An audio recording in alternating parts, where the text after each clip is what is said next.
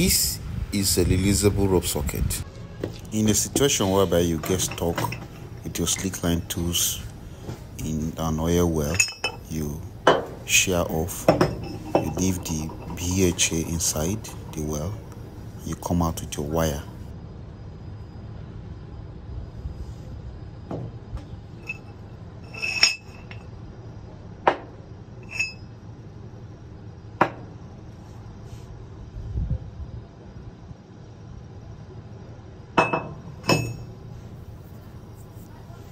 So that's your thimble there. Is for bladed line, okay? So after putting in the thimble, okay, you put in the bottom sub of the bottom sub, okay, and you align it, okay, you put in your shaping. This is just to show you how it's being run, okay? Now, as long as you continue jarring down, it will not shear, okay?